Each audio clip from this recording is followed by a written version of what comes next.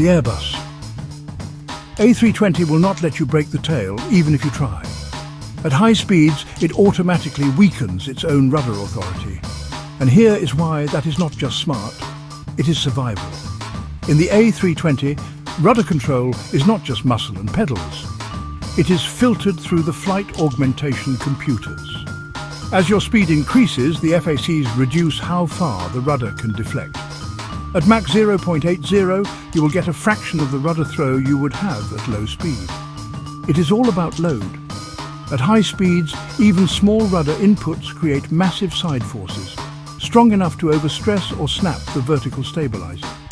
Fact logic stops that, reducing pilot authority before physics takes revenge. Boeing lets the pedals move freely. It is up to the pilot to stay gentle. Airbus does not ask. It just limits the input. So which would you rather fly in a high-speed upset? The one that asks nicely, or the one that protects itself from you?